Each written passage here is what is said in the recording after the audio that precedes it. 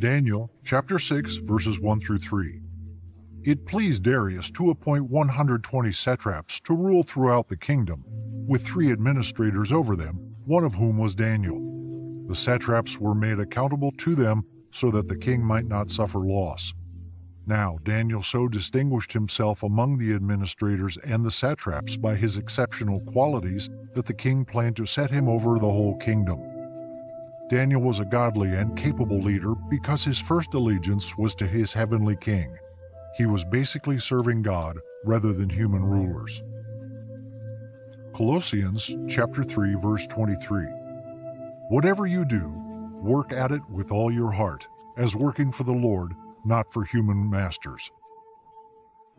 King Darius had the wisdom to appoint Daniel as one of the top 3 administrators, and Daniel proved to be so excellent that the king intended to appoint him as ruler of the entire country. Daniel chapter 6, verses 4 through 5. At this, the administrators and the satraps tried to find grounds for charges against Daniel in his conduct of government affairs, but they were unable to do so. They could find no corruption in him because he was trustworthy and neither corrupt nor negligent. Finally, these men said, "We will never find any basis for charges against this man Daniel unless it has something to do with the law of his God." However, neither Daniel nor the king foresaw what was in store for this dedicated kingdom man. Daniel's steadfastness instilled jealousy among the other government officials. They despised him because he was excellent, not because he was evil. This is a common reaction of the evil toward the pious. Cain slew Abel for what reason? Because Cain's deeds were bad, where his brothers were righteous. 1 John chapter 3, verses 12 and 13. Do not be like Cain, who belonged to the evil one and murdered his brother. And why did he murder him? Because his own actions were evil and his brothers were righteous. Do not be surprised, my brothers and sisters, if the world hates you. The officials tried to establish a charge against Daniel, but he had been in the Babylonian administration for about 40 years at this point, and his ethical record was impeccable. So what was the backup plan? They attempted to uncover something against him in relation to the law of his God. Consider yourself fortunate if the only thing your adversaries can say about you is that you are too devoted to God. Daniel chapter 6, verses 6 through 9. So these administrators and satraps went as a group to the king and said, "May King Darius live forever. The royal administrators, prefects, satraps, advisors, and governors have all agreed that the king should issue an edict and enforce the decree that anyone who prays to any god or human being during the next 30 days, except to you, your majesty, shall be thrown into the lion's den. Now, your majesty, issue the decree and put it in writing so that it cannot be altered, in accordance with the law of the Medes and Persians, which cannot be repealed." So King Darius put the decree in writing. It's fascinating that Daniel's life had been such a consistent testimony to his faith in God that these officials were obviously aware of his prayer regimen. It was a wonderful plan since it played on the king's vanity. They basically said, "Your Majesty, we think it would be a fantastic idea for you to declare yourself God for a month, with all prayers dedicated to you." When Darius signed the written order, it became unreversible law. Daniel chapter 6, verse 10. Now when Daniel learned that the decree had been published, he went home to his upstairs room where the windows opened toward Jerusalem. 3 times a day he got down on his knees and prayed, giving thanks to his God, just as he had done before. Daniel did not let his adversaries down. They knew he'd be faithful to his God, and he was. Daniel did not make a huge production out of his objection to the unjust edict, nor did he flaunt his prayers. He merely returned home and prayed, his windows open toward Jerusalem, like he had done previously. No worldly mandate could keep him from carrying out his divine responsibilities. His outlook was similar to that of the apostles many years later. Acts chapter 5, verse 29. Peter and the other apostles replied, "We must obey God rather than human beings." Daniel's faith was unwavering. Daniel chapter 6, verses 11 through 18.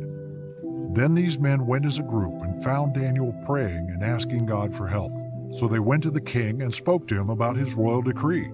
Did you not publish a decree that during the next 30 days anyone who prays to any god or human being except to you, your majesty, would be thrown into the lion's den? The king answered, "The decree stands, in accordance with the law of the Medes and Persians, which cannot be repealed." Then they said to the king, "Daniel, who is one of the exiles from Judah, pays no attention to you, your majesty, and to the decree you put in writing. He still prays 3 times a day." When the king heard this, he was greatly distressed. He was determined to rescue Daniel and made every effort until sundown to save him. Then the men went as a group to King Darius and said to him, "Remember, your majesty, that according to the law of the Medes and Persians, no decree or edict that the king issues can be changed."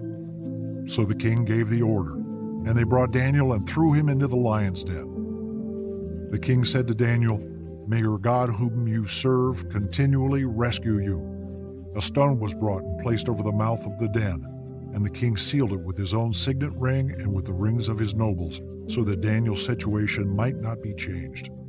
Then the king returned to his palace and spent the night without eating and without any entertainment being brought to him, and he could not sleep. Daniel's accusers were cowardly plotters, but they had the mighty law of the Medes and Persians on their side.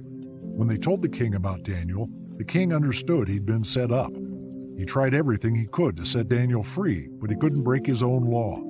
He'd been misled into having his best administrator executed. Beaten, Darius had Daniel thrown into the lion's den. Then he fasted for a sleepless night. Like Nebuchadnezzar, Darius even paid homage to the true God and declared to the prisoner, "May your God whom you continually serve rescue you." A pagan king who had never worshipped the Lord before was suddenly extolling him in the hopes that he would free his servant. Daniel chapter 6, verses 19 through 22. At the first light of dawn, the king got up and hurried to the lion's den. When he came near the den, he called to Daniel in an anguished voice, "Daniel, servant of the living God, has your God whom you serve continually been able to rescue you from the lions?" Daniel answered, "May the king live forever. My God sent his angel and he shut the mouths of the lions. They have not hurt me because I was found innocent in his sight, nor have I ever done any wrong before you, your majesty." Nobody was happier about Daniel's survival than King Darius the next morning. He definitely knew that Daniel's God was not like the gods of wood and stone after witnessing the miracle. Daniel's God would not be trifled with. Daniel replied that because he was innocent, God's angel had shut the lions' mouths. Then Daniel reminded the king, "Before you, I have done no harm," effectively declaring, "Your Majesty, the only thing I was guilty of was being devoted to my God." Daniel chapter 6, verses 23 through 28. The king was overjoyed and gave orders to lift Daniel out of the den. And when Daniel was lifted from the den, no wound was found on him, because he had trusted in his God. At the king's command, the men who had falsely accused Daniel were brought in and thrown into the lion's den, along with their wives and children. And before they reached the floor of the den, the lions overpowered them and crushed all their bones. Then King Darius wrote to all the nations and peoples of every language in all the earth, "May you prosper greatly. I issue a decree that in every part of my kingdom, people must fear and reverence the God of Daniel. For he is the living God and he endures forever. His kingdom will not be destroyed. His dominion will never end. He rescues and he saves. He performs signs and wonders in the heavens and on the earth. He has rescued Daniel from the power of the lions." Now, just very quick, if it's your first time here on my channel, I would appreciate if you would like the video so that you can help me to continue spreading Christian messages. Subscribe and also click that notification bell so you won't miss any of the next videos that are uploaded every day. All right, let's keep rolling. So Daniel prospered during the reign of Darius and the reign of Cyrus the Persian. Darius was relieved to get Daniel out of the den, and he unloaded his rage on the men who had falsely implicated Daniel. His terrible execution was characteristic of monarch's retribution in the ancient world. Darius's proclamation recognizing the true God is a theological jewel that may have been written by one of the psalmists. This Gentile ruler, like Nebuchadnezzar before him, praised the living God who rescues and delivers and whose kingdom will never be destroyed. Although the Jewish people were in exile, God had not abandoned them. In fact, he was eager to receive praise from their captors. Thus, Daniel prospered under Gentile rulers, serving as a message to Jewish readers of his book to remain faithful to God while Israel was under Gentile dominion. It's here that we see the first of 4 key lessons we can learn from Daniel. 1. God was the central aspect of Daniel's life. We learn that part of his daily regimen was to kneel in front of Jerusalem and pray to God 3 times a day. Of course, this is why he was thrown into the lion's den. As stated in point number 1, nothing was more important to Daniel than God. Daniel's entire existence centered around God. Christians in the modern era can learn from this example. Many people have heard the analogy of a bicycle wheel. For far too many Christians, God is merely another spoke, rather than the core portion around which all the spokes revolve. This was not the case with Daniel, and it should not be the case with us today in our Christian lives. Unfortunately, it is all too easy for God to slip from our minds for the majority of the day. When we pray before a meal or sit through a Bible lecture, he may simply enter our minds every now and again. This is not how we should regard someone whose amazing grace rescues us on a daily basis. We are to love God with all of our hearts, souls, and minds. Don't reduce God to just being a part of your life. As demonstrated by Daniel's life, he must be the focal point of your life around which everything else revolves. Number 2, Daniel used his influence. Every day as Christians, we are influenced by a great deal. Some are negative, while others are good. As a result, we have the ability to influence others. Unfortunately, many Christians do not use their influence to further God's kingdom. It all begins with an example. If people cannot tell Christians differently from the rest of the world, we have failed to take the first crucial step.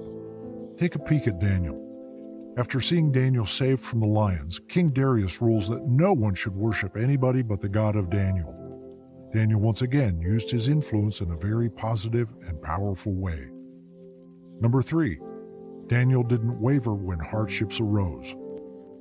The Bible makes it abundantly plain that if we follow Christ as we should, we will face persecution. John chapter 15, verse 20. It is critical that we should not capitulate or yield to the enemy's advances. We are to put on God's full armor so that we might repel the evil one's fire arrows. Ephesians chapter 6, verse 16, NIV. In addition to all this, take up the shield of faith with which you can extinguish all the flaming arrows of the evil one. Our primary goal, like Daniel's, should be whether or not we are serving and honoring God. Many lessons may be drawn from Daniel's life that go far beyond his being thrown into a lion's den. He was a God-fearing servant who did not waver or compromise when adversity arose. He prioritized God in his life, and he was rewarded for it. Many of Daniel's concepts can be applied to our lives today. I encourage you to think on Daniel's continuous examples of devoted servitude to God rather than just the picture of a guy sitting with lions the next time you hear his name. The Bible also tells of a woman that stood up to unwavering pressure. Her name is Esther. To watch her video, click here. If you enjoyed this video, give it a thumbs up and share with your friends so we can keep making them. For more videos like this, hit the subscribe button and remember to click on the notification bell. Also, be sure to check out our other videos as well. Thanks for watching.